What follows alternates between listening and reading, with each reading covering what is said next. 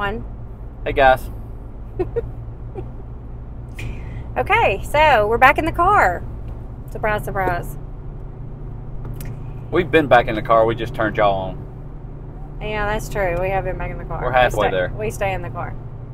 Okay, so we were having a discussion, and this was another situation to where Chris was like, just turn your phone on and record. Hit record. And I'm not there yet. I can't do that yet. You know, it's a little different when you just are having a discussion and all of a sudden something comes up and when you just hit record for your whole life to be recorded, it seems like. So maybe that'll happen soon, but I'm not there yet. It's okay. So this was one of those situations. We were in a discussion, we were talking, and we started talking about pretty much the gist was, and he just actually came up with this title that was perfect. It's very fitting. How to be spiritual in a physical world. Of course, with regards to your marriage. So that was kind of the gist of what we were talking about the other day. How, you know, you have all these physical feelings. You have physical.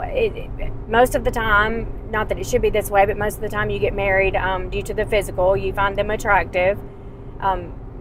Not that should be that way, but that usually happens. And then, you know, a lot of things, of course, things in your marriage are physical, and you have jealousy, you have all of these things surrounding your feelings on a physical level.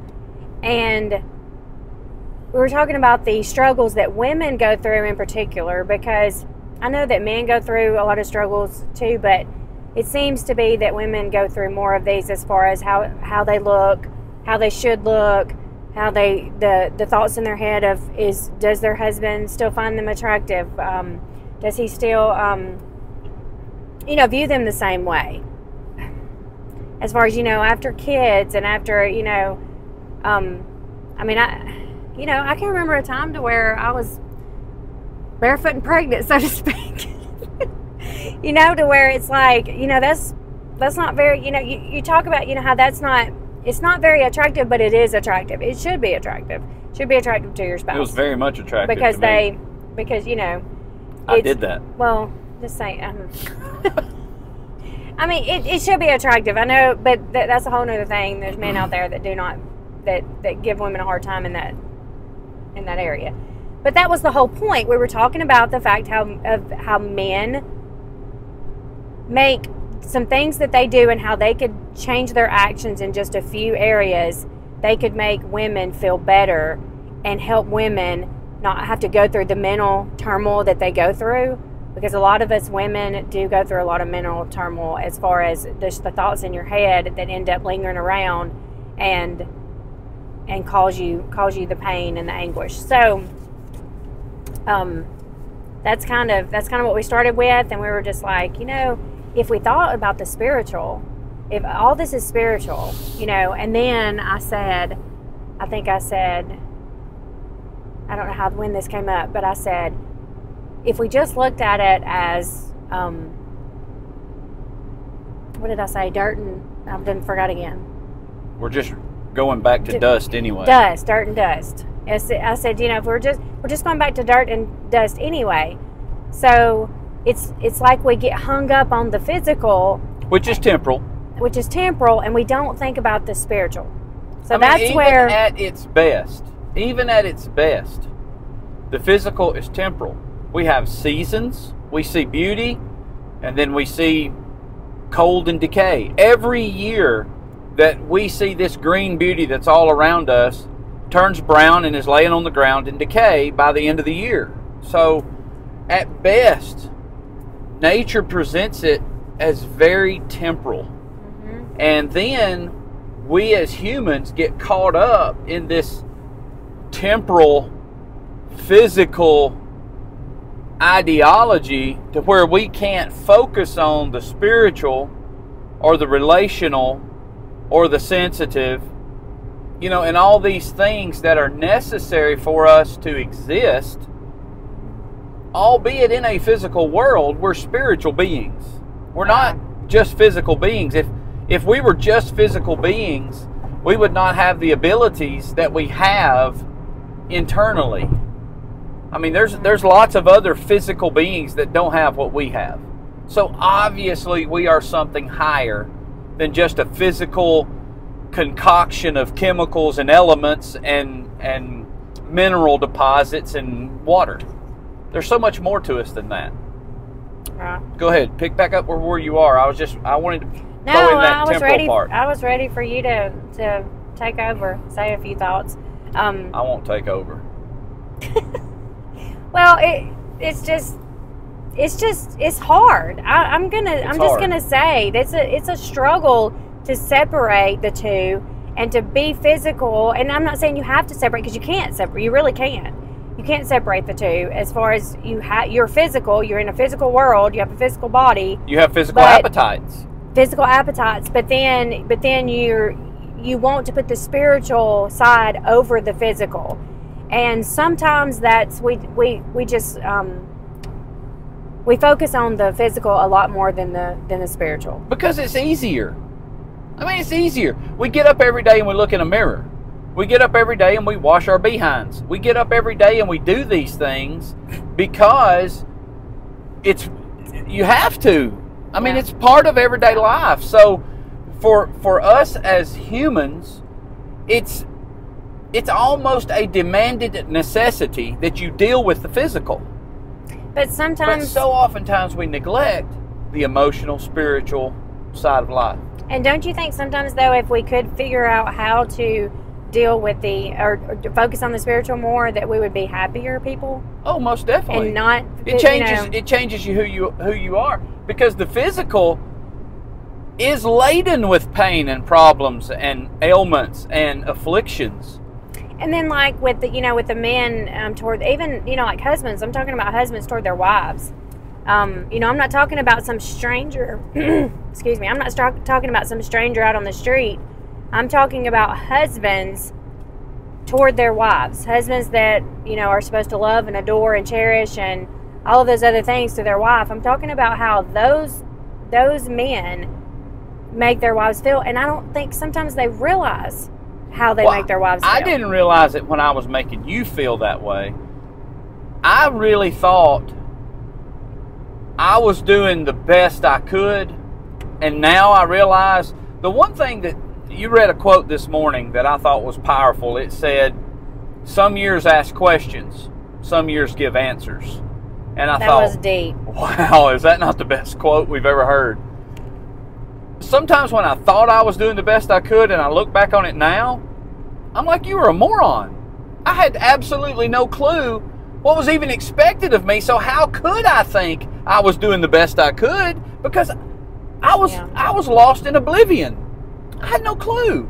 So for me, growing and learning and maturing has been a powerful rear view mirror, because then I look back over life and I'm like, man, you just didn't do it right. You just didn't do it justice. You just didn't do your part.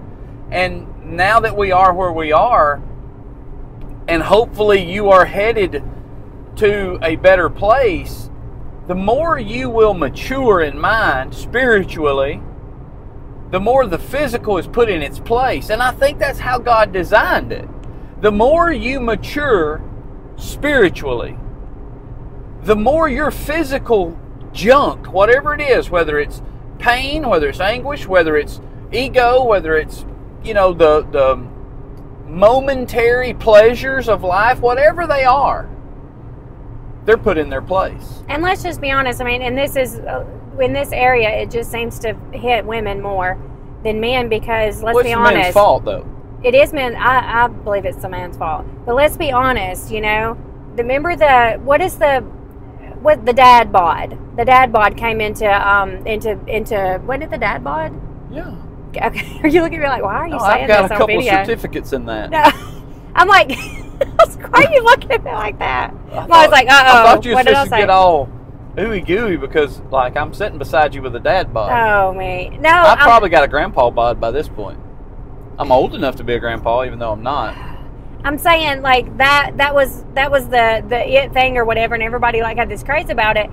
But then that's not how. Can you think of the man that then- instituted that? But then that's. He's like, this is a dad bod, and everybody went crazy, and he was like, it works. Yeah, it worked anyway, though. Let's be honest, it was working anyway. But then you turn around on the woman's side of it, and there's an expectation, and that's why there's young girls. Whole nother issue, but that's why there's young girls that are committing suicide. That's why they're on these social media sites getting cyberbullied and everything else, and not feeling good enough. And women do not feel good enough. And we talked about that. Women, that's kind of, women don't feel good enough because, and I feel that men are to blame. Mostly to blame for that. I really sure do. They are. I mean, I'm sure there's going to be some. Maybe this will cause somebody to comment and actually disagree with us. At this point, I really wouldn't care if somebody. Well, we got plenty of stuff in the arsenal to get people to disagree with. At this point, I really wouldn't care if anybody disagreed with us if they would just comment. Like subscribe to the channel and comment. I don't even care if you're disagreeing. Anyway, I just had to throw that in there. But I agree. If you don't agree, tell me that you don't agree. But I think that it's mostly the man's fault. Why do you think it's mostly the man's fault? Hold on. Before we get to that, please address all comments and concerns to Kelly at marriagemedics.com. Go right ahead.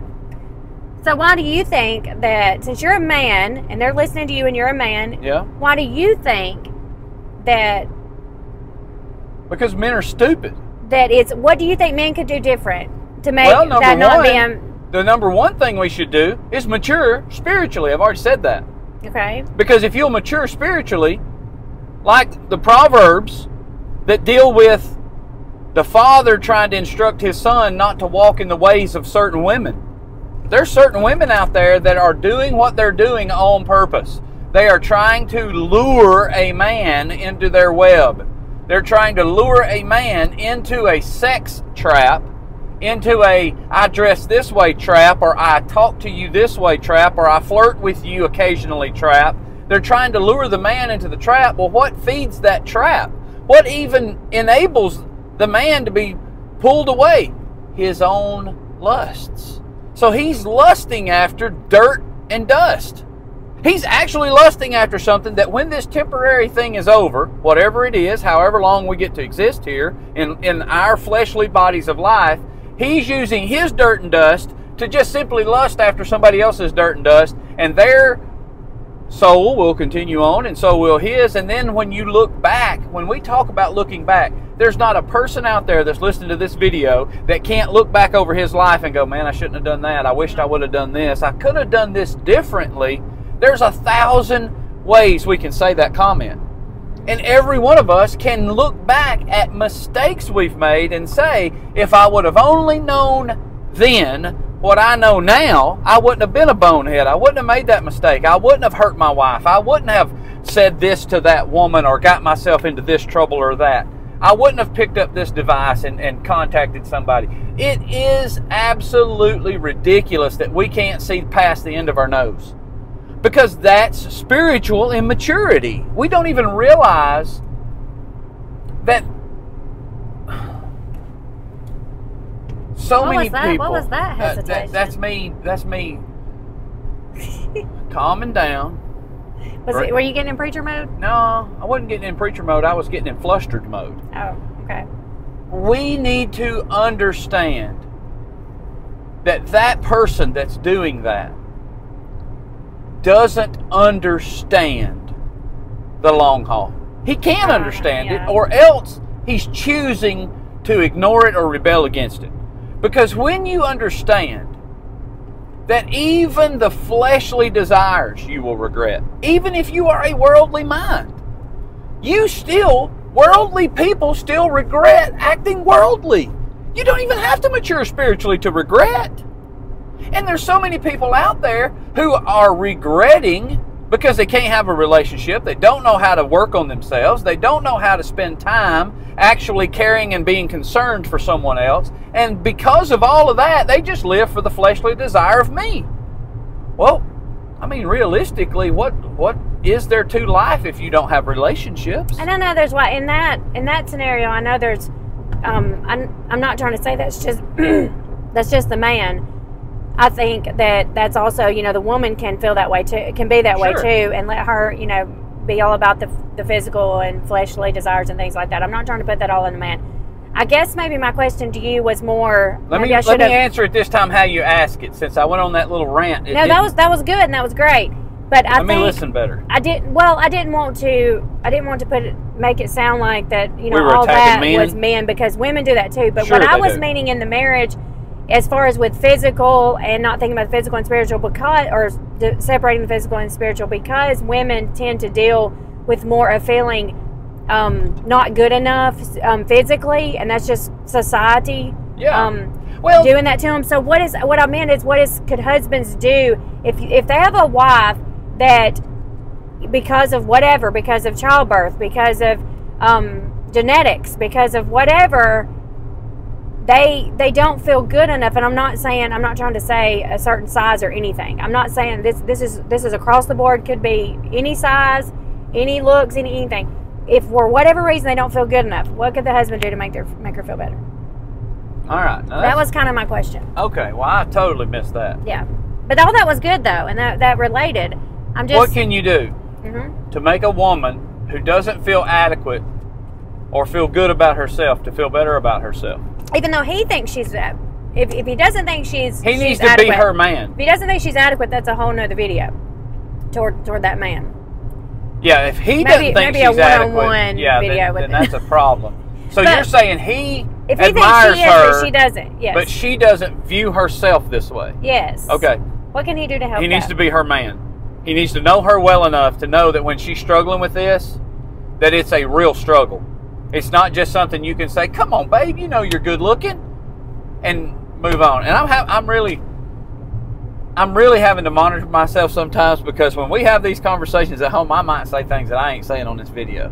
But this is also like, this could be from a 20-year-old all the way to an 80-year-old. Look, a couple at church the other day, a man that made the comment, he sees his wife to this day just like he saw her when they were dating years ago. Well, and that was the sweetest thing I've ever heard in my life. That was so sweet. So because he still loves her the same way, and in his eyes he sees her the same. Do you see me age?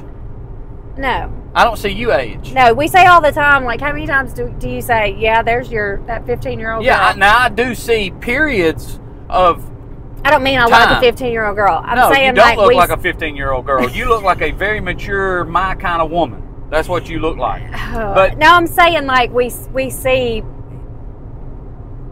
flashbacks. is yeah, what I'm saying. we see little glimpses of each other at different stages of our life. Like sometimes I see her as the old grandma sitting on the porch saying, "Come on, young'uns, it's time to get you snacks." I see all kinds of Right, things. the majority of the time. Yeah, well, more lately. More lately. When she's like, "I'm tired." I'm like, "No, you ain't. Come on. We got to go." Or when I'm saying I'm tired, she's like, "Well, it's because you pushed yourself too hard and you're getting old, Chris." She has to remind me that I'm getting old sometimes. Sometimes I just, can't handle it. But we're getting old. He needs to be her man. He needs to see her with no age. He needs to see her with no changes. And when changes do come up, he needs to accommodate them. Because we're going to change. We're all going to get We're old. all getting older. All of us. The I mean, we people can't who are change watching that. these videos can relate to this. If you're 20 years old and you're watching this video and you think you're invincible, write yourself a letter. Open it when you get to about 45, 48 years old, when you got glasses, gray hair, when you have to wear a belt to hold your britches up, all this kind of stuff. You will get older. We live in a world where people disdain age. We mock the old. We ridicule the young. Surgery to look younger. We go and we do all kinds of modifications to our bodies to try to stay young. We have gyms about every 3 miles.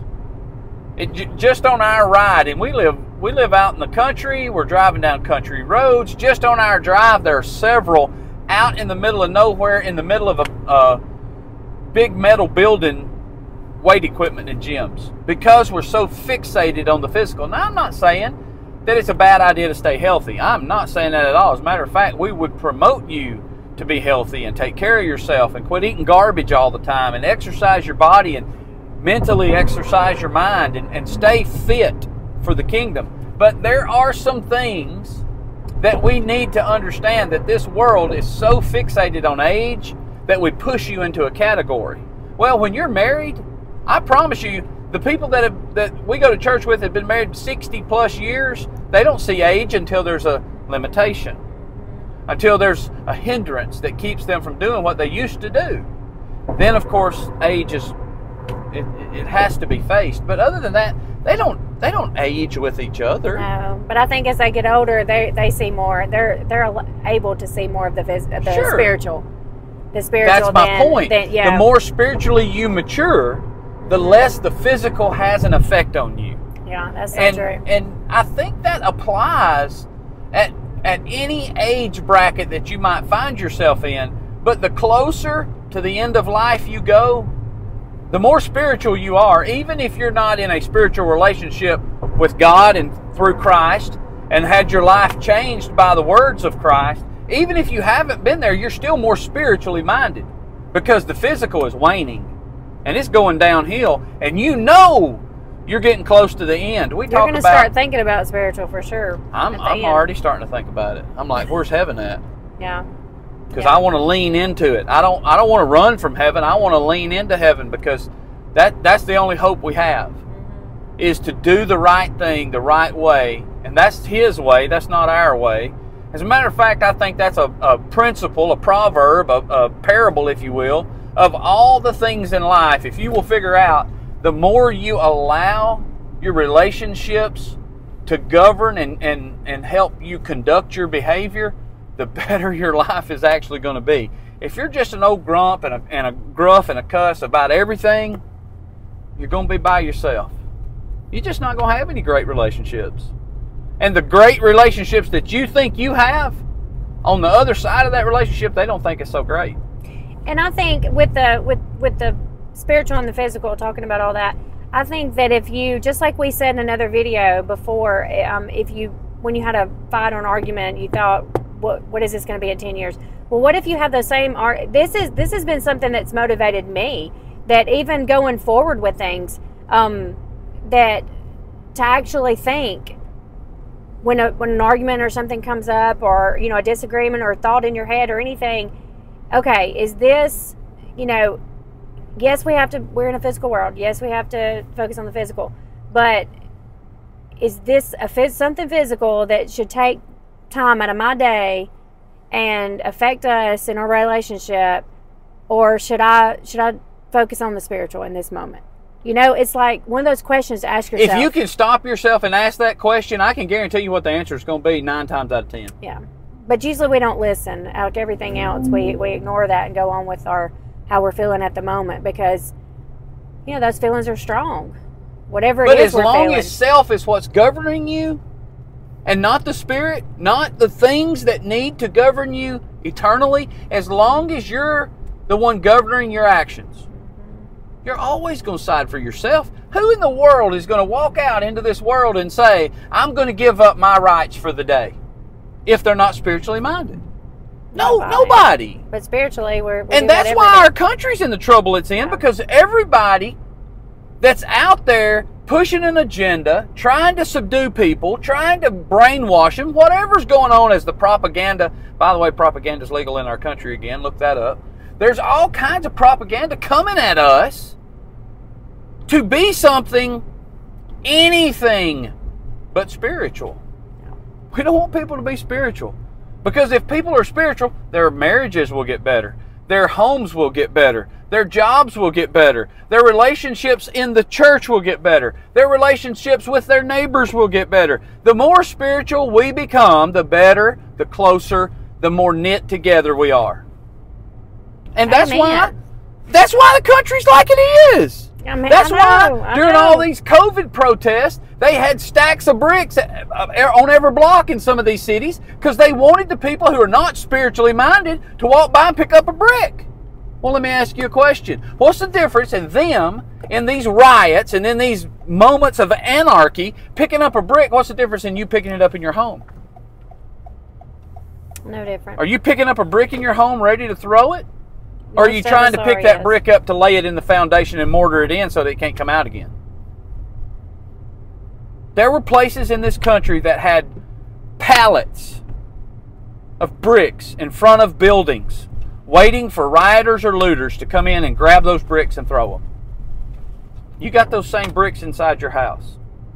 You can weaponize them if you want to. Every one of us has a past. Every one of us has flaws in our life. Every one of us has some kind of trauma that you can pick up at any given moment and throw it through the window of your spouse's life. You can. But are you going to use that to destroy your home, or are you going to use that to help build a better home? I think that's really where we are. And it starts inside. It starts inside. It starts with less physical, more spiritual. And we men are physical people. We have physical appetites. Give us a T-bone steak and a baked potato and watch us go to town. We love to eat. We love to do sporting events and exercise our bodies and go out into the wild blue yonder and be nature's people. We love the physical. Let me tell you something else we love. The physical. We love a physical sexual appetite. Whoa. We do. It's part of us. God made us that way. But in everything that God made you, He gave you the ability to regulate it. He gave you an appetite for food, but you're supposed to regulate it. He also gave you a sense of survival, but He expects you to regulate it. He doesn't expect you to go out there and be an amoral person just because you need something in your life today to survive. And just like He gave you those two regulations on two of the best drives we have, there's a third drive that we have, and that's the sex drive. And I'm going to tell you, it is a strong one. But we're still supposed to regulate it. I thought the first one was the hunger, sex drive. Survival, and sex. Oh, okay. Hunger means I can survive today. Survival means I can survive till tomorrow. And sex means I'm going to have somebody to live after me after that. All right, so in essence, here's a challenge for us. Why don't we challenge ourselves to be more spiritual? Instead of when you have a physical desire, you acting on that physical desire or that physical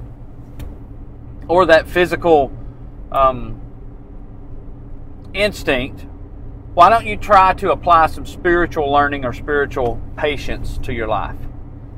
Try to fight the flesh. And with that, we'll sign off for this one. Bye. Bye.